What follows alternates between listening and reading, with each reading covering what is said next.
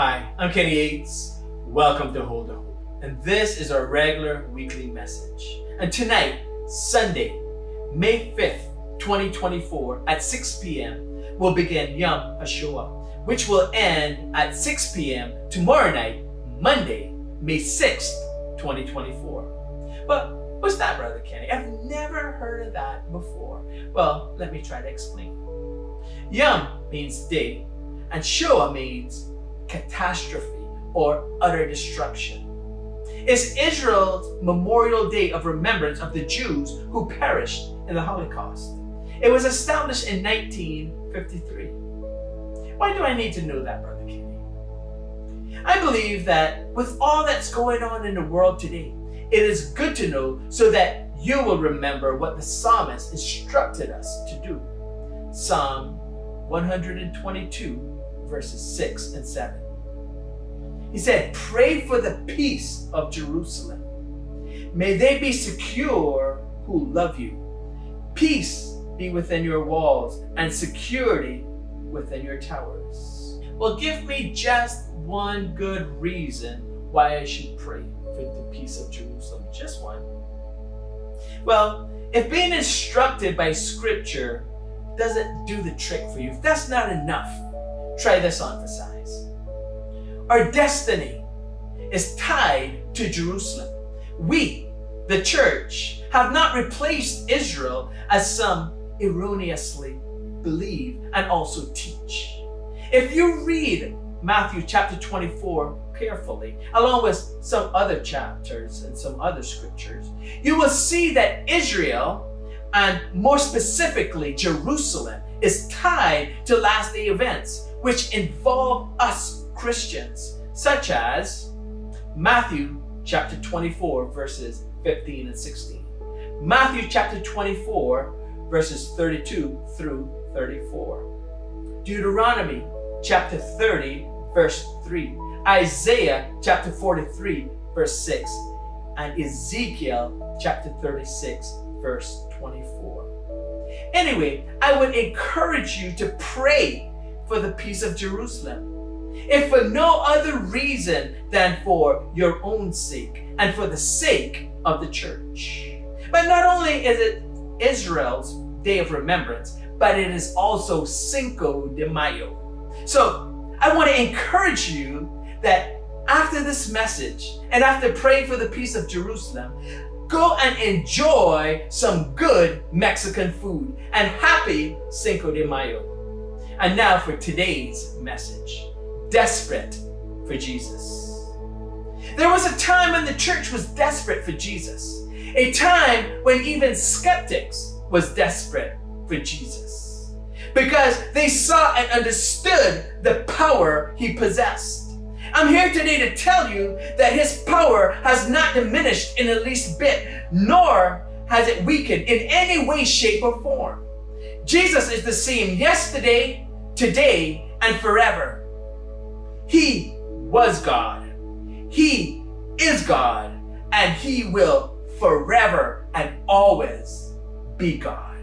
Therefore, we should still be desperate for Jesus, and even more so as we see that great day approaching, that great and awesome day of the Lord. Turn with me, please, to our scripture reading found in Matthew 14, verses 13 through 14. Now, when Jesus heard this, he withdrew from there in a boat to a desolate place by himself. And when the crowds heard it, they followed him on foot from the towns. When he went ashore, he saw a great crowd, and he had compassion on them and healed their sick. Let me just set the stage for you, the scene, if you will. Jesus was in his own hometown of Nazareth, where he could do no mighty works because the people there rejected him. So he said to them, "A prophet is not without honor except in his hometown and in his own household." What had happened was Herod had arrested John the Baptist and held him in prison. So while Jesus was being rejected in his own hometown, Herod the Tetrarch was celebrating his birthday. He had thrown a birthday party, and the daughter of Herodias, his brother Philip's wife, his niece, now his wife, Herodias, his wife, danced for him and his dinner guests, which pleased him so much that he swore to give her whatever she asked for, up to half of his kingdom. Anything she asked, it was hers. She went to her mother, being a good daughter, to get her opinion. Mom, what should I ask for? Herodias, Philip's ex-wife, now Herod's wife, saw her golden opportunity to get even with John the Baptist, Jesus' cousin, for rebuking Herod for marrying her. Ever since John the Baptist said to Herod, "It is not lawful for you to have your brother's wife," Herodias nursed a grudge against John the Baptist, and she was looking for an opportunity to get even. So she told her daughter, "Ask for John the Baptist's head on a platter." Now, this girl could ask for whatever she wanted, up to half of the kingdom, but her mother persuaded her to ask for the head of John the Baptist on a platter. Talking about having your priorities in the wrong place. So she goes out and she says to Herod, "Uncle, I want the head of John the Baptist on a platter right now, right here." He was distressed over it. He didn't want to do it, but because of his dinner guests and because of the pledge that he made to her, he had no choice. So he promptly sent and had the executioner take John's head off, put it on a platter, and give it to the young woman. So when Jesus heard the news, he withdrew privately from there with his disciples and traveled by boat to a desolate place, a solitary place, the Bible says. But the people were hungry for the word of God. They were desperate for Jesus. All they wanted was a touch, for Jesus to lay his hands on them. They were desperate for a word. They wanted their miracle. They said to themselves, "I will not give up. I will not give in. I am more than a conqueror. I will have what I desire." These people were hungry for what Jesus had. And when they noticed that Jesus was leaving in a boat, they watched to see what direction that boat was heading in. And then they ran on ahead of them by foot and beat Jesus there. Look at what the Bible says. Let us turn to the Gospel of Mark. He gives a more detailed account.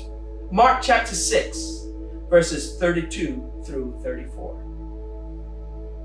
"And they went away in the boat to a desolate place by themselves. Now many saw them going and recognized them, and they ran there on foot from all the towns and got there ahead of them.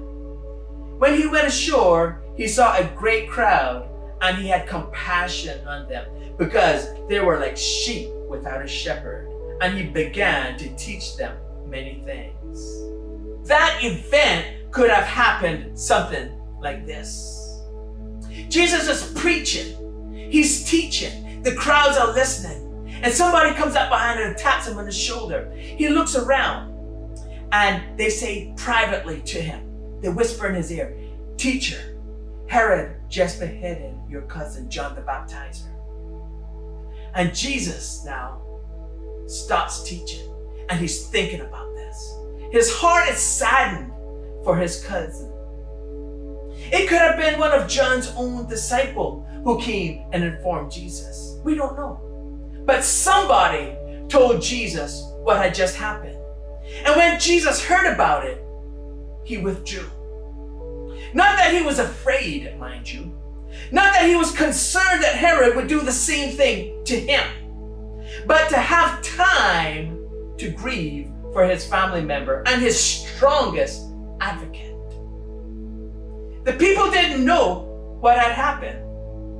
All they knew is that Jesus was leaving. They didn't know what he was doing. They didn't know where he was going. The scriptures kind of infers that it was done privately so that they could be alone in a desolate place. The people could have taken that same approach. They could have supposed that Jesus was rejecting them and then do the same thing to him, just like his own hometown people did. They rejected Jesus, and he could do no great miracles. The scripture said that people came from all the towns around. Not Jesus' own hometown, but the towns around. So much so that they anticipated where he was heading and ran on ahead of him, and they beat him there. When he got there, they were waiting. So when Jesus and his disciples landed, what a sight beheld his eyes. There was a huge crowd of people with their sick just waiting for him to land. So what does Jesus do? He got out of the boat and feeling great compassion for that crowd, because to him they were like sheep without a shepherd. And he had compassion on them, and he began to heal their sick, and he began to teach them many things. Now, sometimes it may seem like God has left the area and he is nowhere to be found. It may seem like we are on our own, but remember, God would never leave us and never forsake us. God is a rewarder of those who diligently seek him. Hebrews chapter 11, verse 6. And that is what these people did. They diligently sought Jesus by following him on foot, and he rewarded them with healing their sick and teaching them many things. We have to understand that if we don't get offended, if we don't give up, God will let himself be found by us. Jesus will have compassion on us and heal us. He will even get involved in our personal lives and fix the problem that we have been diligently praying about. Sometimes we pray, sometimes we ask, and sometimes we seek, and still it seems like Jesus has withdrawn privately. He has gone to a solitary place, and we become offended. Well, Jesus ain't hearing my prayers. Look, he answered her prayers, but not mine. He's not answering me. And we get offended and we give up. These people could have done that same thing. They could have given up. They could have become offended. They did not, though, because they were hungry for a move of God. They were desperate for Jesus. How many of us are that desperate for Jesus? How many are hungry for a move of God? How many can say, like the deer pants after the water, so my soul longs for you, O Lord, my God? Do you need healing in your body? Seek the Lord.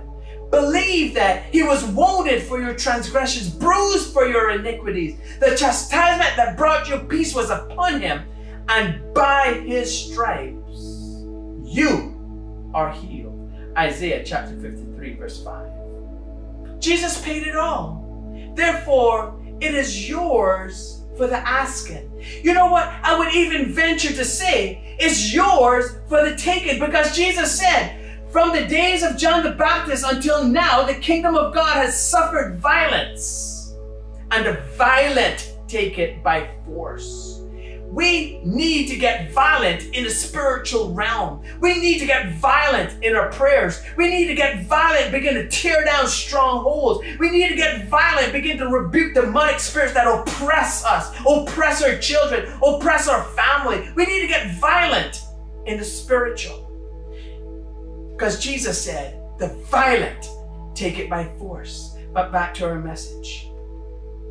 Jesus had compassion on the crowd, and he healed their sick. And you know what? He hasn't changed. He does that same thing today. When people come in contact with Jesus, their whole world changes, just like it did back then. No one back then who came into the vicinity of Jesus stayed the same way that they came. There was some type of change. Either they changed their wicked ways, or they changed their bodies, meaning they were healed. They received their healing. They were no longer sick. Or they were set free from demonic oppression. But either way, there were change. A change had come.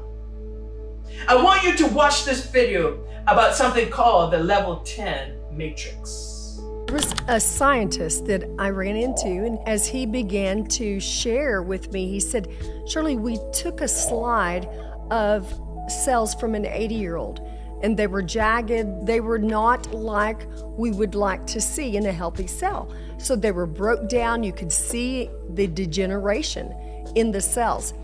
And then they took the level 10 matrix cells and they put them on the same slide, not touching, just within the vicinity.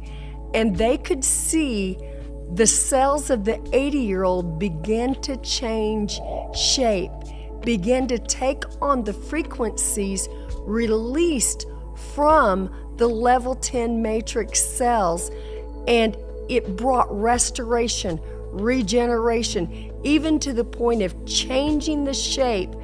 And you could tell that the cells of the 80-year-old were taking on the life and the frequencies from the level 10 matrix. I thought that was so extraordinary. Now, imagine that Jesus is that level 10 matrix cell, and the people, including us, are the 80-year-old injured cells. They put the 80-year-old injured cells on the same slide as the matrix 10 cell. That cell, or those cells, were not touching each other. They were only in the vicinity of the level 10 matrix cell. And the scientists could observe a change taking place with those injured cells. The woman said that they observed the cells change shape. They began to take on a new frequency. The frequency released from the level 10 matrix cell. The level 10 matrix cell brought restoration. It brought regeneration, even to the point of changing the shape of those injured cells. She said you could tell that the 80-year-old cell was taking on the life and frequency of the level 10 matrix, because there was a literal and distinct change happening. Someone once said, the religion that does not change you will not save you. That means a noticeable change must take place. That is what Jesus does for us. When we're desperate for Him, when we get into His presence, when we begin to pray and begin to worship and begin to praise His holy name, He begins to bring a new shape in our behavior. We no longer act the way we used to act. We no longer speak the way we used to speak. There is a change. We shape up, so to speak. He brings a change in our frequency, meaning we begin to hear and recognize His voice. He said, my sheep hear my voice, and I know them, and they follow me. Jesus brings restoration, regeneration, and we take on the mind of Christ. We have a more Christ-like spirit. Jesus is the level 10 matrix that brings a total and complete restoration to our lives and to our souls. Now, look at this. As evening came on, His disciples came to Him and said something like this. Look, Jesus, the sun's going down, and this is a desolate place. There's no food here. We're getting hungry, so we know that these people are getting hungry too. We think you ought to wrap up your sermon now and send these people home so that they can get something to eat. It's really getting late. But instead of heeding their words, this is what Jesus says. He says something that really disturbs them. He said, they need not go away. You give them something to eat.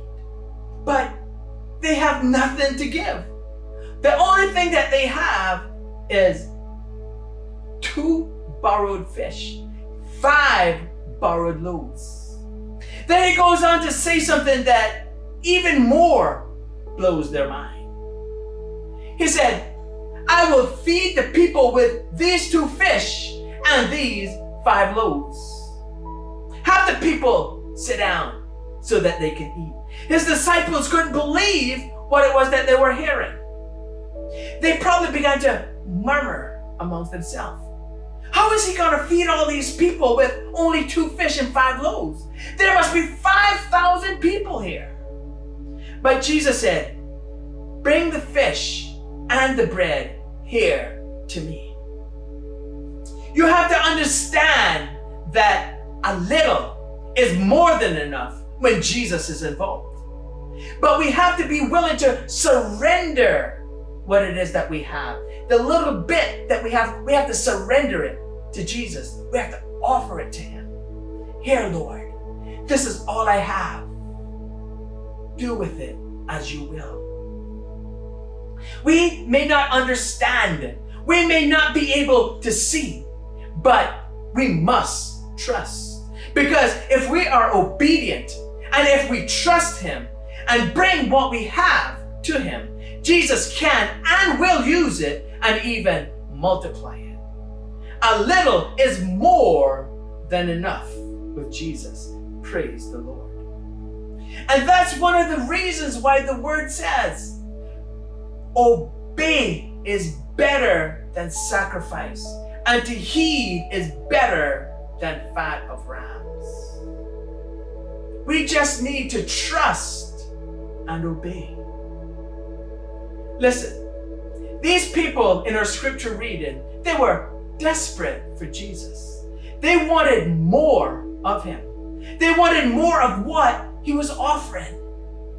They saw Jesus and his disciples leaving by boat, and they figured out where he was headed. Then they ran on ahead of him, and they even beat him there, so that when he landed, they were already there waiting on him. There was no car. There was no bus. There was no horse, no donkey involved. They only had their own 2 feet. And you talk about hoofing it. But the only thing was, the only hoof thumping on the pounding of sandals on dirt roads. You've heard the old adage, desperate times call for desperate measures. Well, that's where these people found themselves, in a desperate situation. Jesus had withdrawn and they needed his touch. They needed and wanted and desired his teaching. They were desperate for Jesus. So they did what they had to do. They ran as hard as they could in order to get what they needed, to get what they desired. They threw dignity to the wind. They hauled up their manskirts, put sandals to pavement, and took off at a high rate of speed, making sure they were there before Jesus arrived. So that when Jesus got there, they would be there, because they did not want to miss out on their miracle. They did not want to miss out on what Jesus had to offer. So needless to say, when Jesus got there, they were already waiting there. They had their sick with them.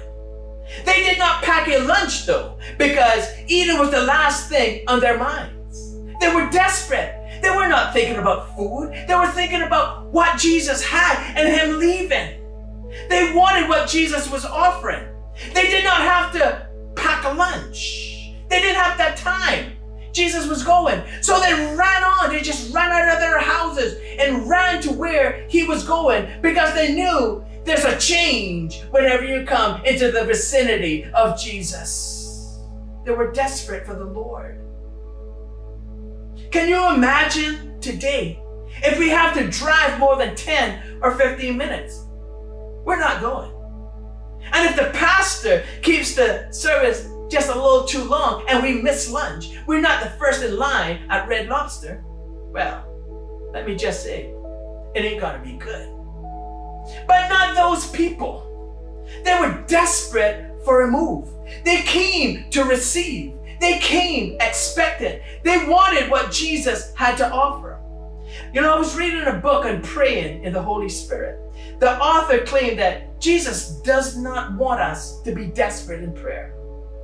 Lord forbid that someone would get desperate enough to cry out to God all night long in prayer.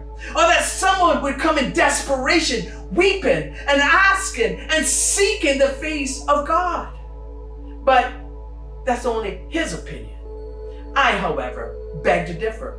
Look at Lamentations chapter 2, verse 18 and 19.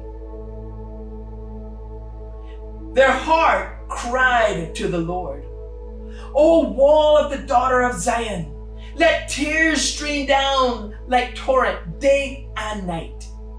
Give yourself no rest, your eyes no respite. Arise, cry out in the night. At the beginning of the night watches, pour out your heart like water before the presence of the Lord.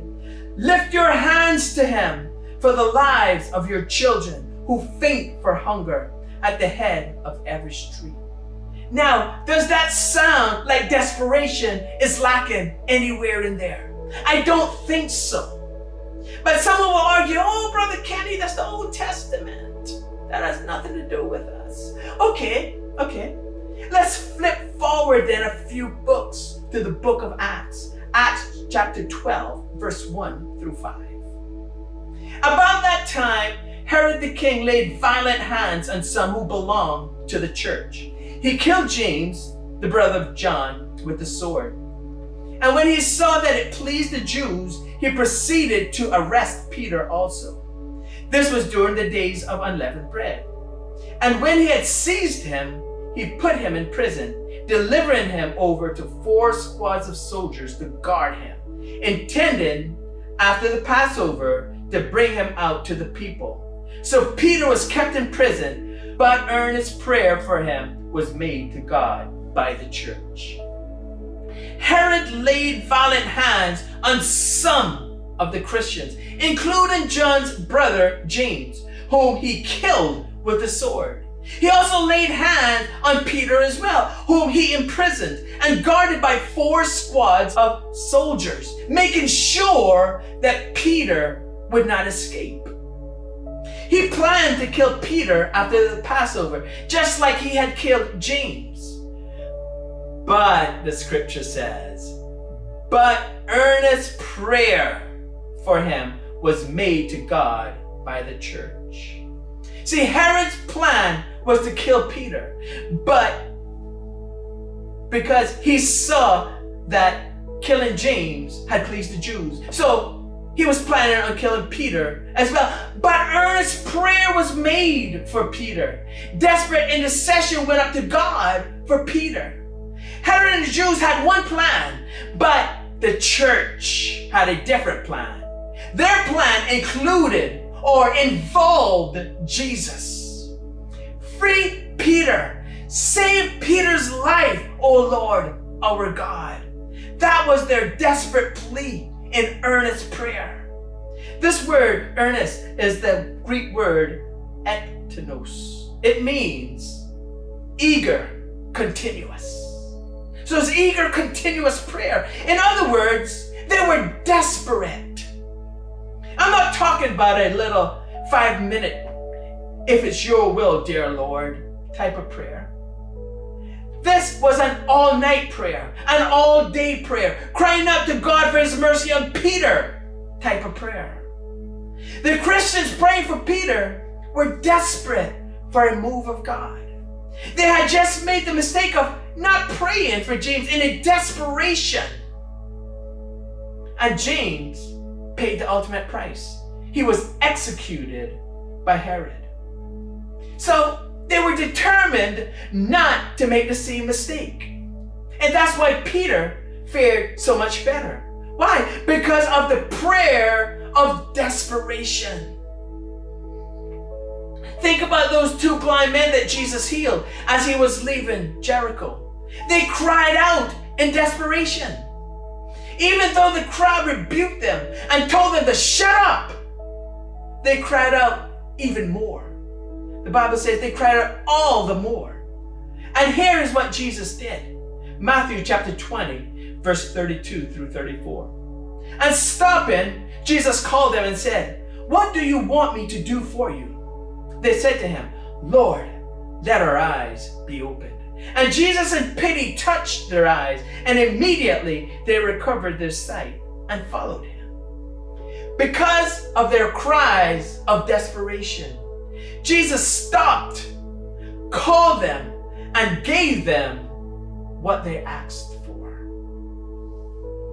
The same with the Syrophoenician woman, who would not give up, even though Jesus ignored her, even though he refused her at first. But because of her desperate faith, she went home with what she wanted.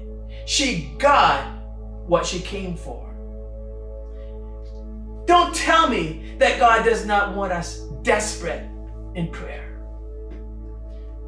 God does not want some soft, belly-aching, neo-pagan pretender as a soldier.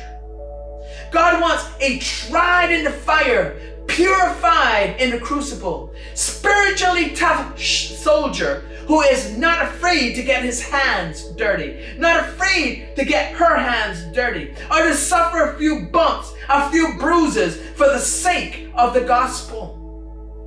God is looking for a few good soldiers who are desperate enough to stand the test. What about you? Are you desperate for Jesus? Have you made him your Lord and your Savior? If you haven't, you can today. He loves you. He cares for you. All you have to do is to come to him, confessing your sins and asking for his forgiveness. And you know what? He will receive you with mercy. He will give you his forgiveness. He will take you and make you his own. Come, be desperate in your prayer, and Jesus will receive you. He will hear you, and he will answer that prayer of desperation. If you're ready to join the Lord's army, if you're ready to receive Jesus as commander-in-chief, I want you to repeat this prayer after me. Heavenly Father, forgive me my sins. I ask you, Lord, to make me strong. Help me to be desperate for you. Lord, that whatever I need to do to get your attention, wherever I need to go to receive, help me to have the strength, the knowledge, and the wisdom to do it, to go. Thank you for your forgiveness. Thank you for receiving me. In Jesus' name, amen. If you prayed that prayer, the Lord is faithful and just to forgive you of all your sins, and he will cleanse you from all uncleanness, and he will make you a child of God. What I want you to do now is to get a Bible, whether it's off your bookshelf or whether you got to go out and buy one, but get a physical Bible. Read your Bible. Get a highlighter. Highlight those verses. Learn those verses. Memorize those verses so that when the enemy comes in, you can use those verses against them. Times of trouble, when you're down, read those verses. They will encourage you. Pray those verses. Next thing I need you to do is to find a Bible-believing church, one who believes in the power of God, one who believes in righteousness and in holiness. Not one of those wayward churches who embraces the world and goes as the world goes. No, get one of those churches who believes, thus saith the Lord, who believes in a right way and in a wrong way. Join that church. Be discipled in that church. Be faithful. And when Jesus comes back, he'll find you doing what it is you should be doing. And he'll say, well done, my good and faithful servant. Enter into the joy of the Lord. Remember, next week Sunday, is Mother's Day. Join us for our Mother's Day message. Jesus loves you. We love you. I'm Kenny Yates. This is Hold the Hope. Be blessed and